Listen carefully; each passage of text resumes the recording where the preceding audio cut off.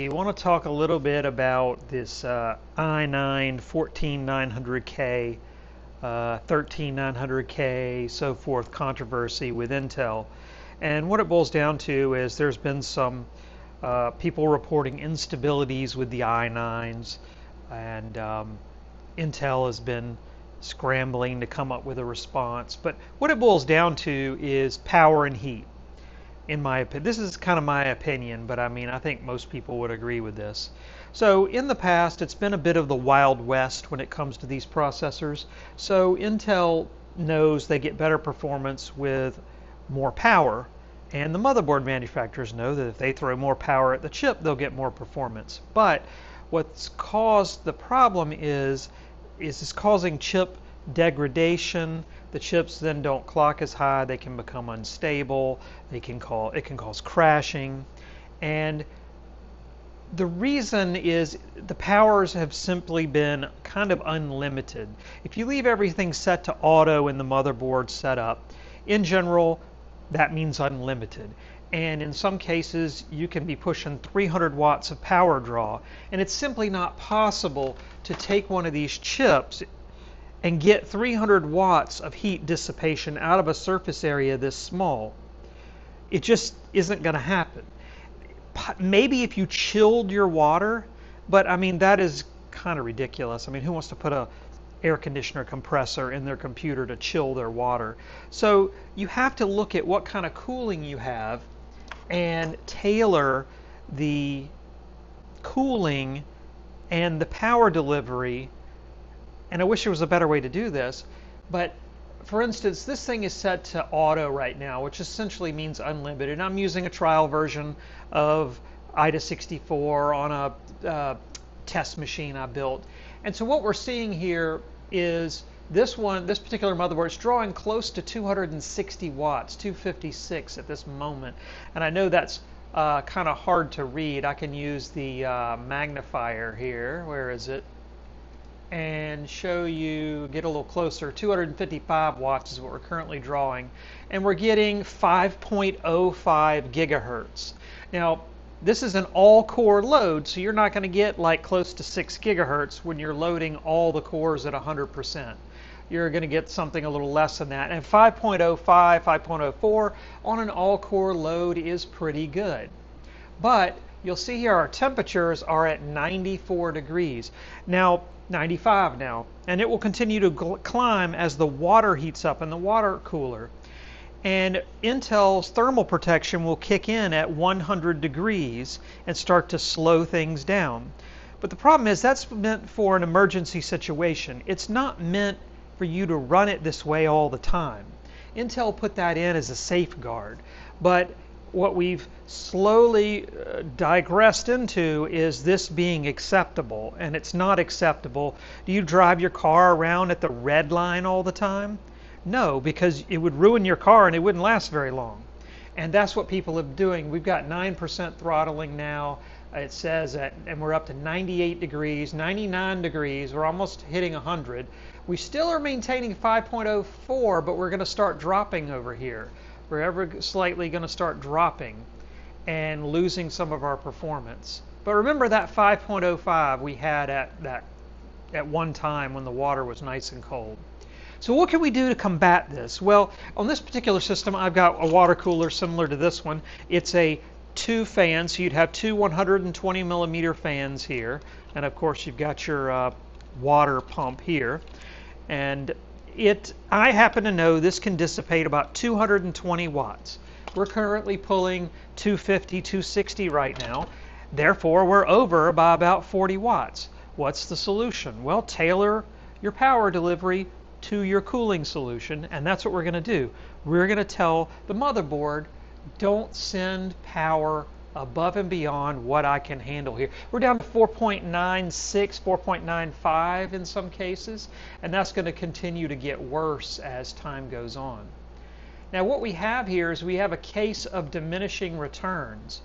So what that is at the beginning, the more power you send, and this is not This is actually has to do with workers. This is number of workers and their output.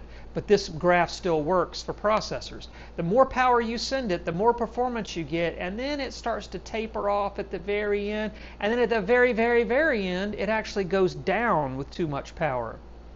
And that's what would happen if we continue to run this at this high power draw. That water would heat up to the level to where our performance in many cases is going to be lower than if we just set the power limit to 220 watts.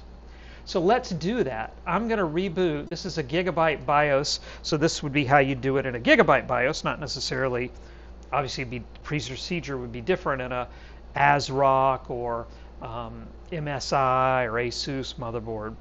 So what we're going to do in here is we're going to turn on power limits, and we're going to set our power limit just to a hard 220 watts. So I'm going to go to advanced CPU settings, and I'm not going to belabor this point. I'm going to be fast. And I'm going to go to turbo power limits. It's set to auto, which means unlimited. And I'm going to set it to enabled. And I'm going to set our power limit for power limit 1 and power limit 2 to 220 watts. And and that's our package power limit. I'm not going to save the profile. I'm going to save and exit. And so now, instead of being set to unlimited, just do whatever you want, we're now set to a hard 220 watts. This is the max you can draw at any given time. And we're going to see what that does to our temperatures and as well as our performance. Now, if you remember, after the heat soak started, we started to see numbers drop to 4.95 on an all-core load. And let's open our task manager again. Let's open up i9-14900k.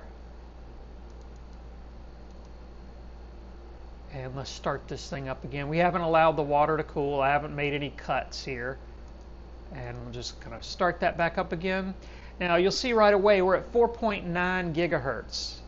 And we had dropped to 4.95 when we were overheating the crap out of our processor, totally cooking it. Well, right now we're in the mid-80s.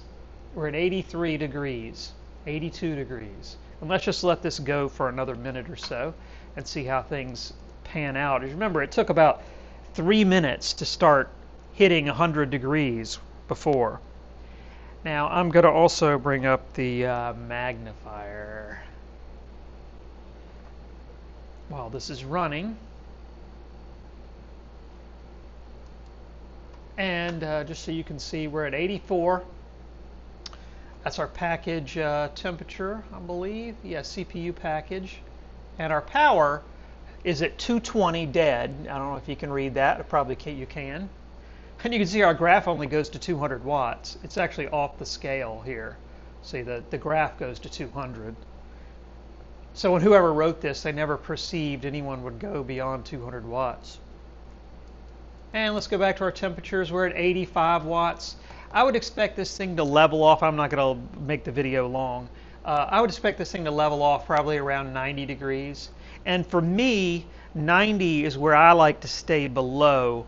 I know technically the ultra red line is 100, but I think 90, I mean, that's darn warm. You know, 100 degrees Celsius is the boiling point of water. So we're 90% to the boiling point of water. But last time by this point, instead of 86, we were at 97-ish, 98 degrees. We had throttling, by the way. We have no throttling right now. This would be where the throttling would show up. We have no throttling. And let me turn off the magnifier here. And we're holding, we're holding steady. There we go. It's very busy right now. We're right around 4.9 gigahertz, 4.89, 4.9 gigahertz.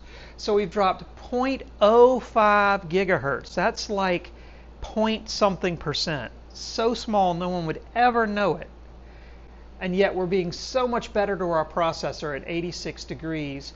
Essentially, this is so small. You'd hardly notice it. And I'm telling you that at 253 watts, this would go below this. If we let it continue to run, because we only let it run for like 3 minutes. If we let it continue to run, it would go lower than this. And this is that diminishing returns you were seeing, where after you get to the top, you actually start to drop off, lower, and actually lose performance the more power you give it. And again, we're holding steady right at 86 degrees. We've leveled off, so I don't think we're going to get any warmer. So we've reached equilibrium with our water temperature.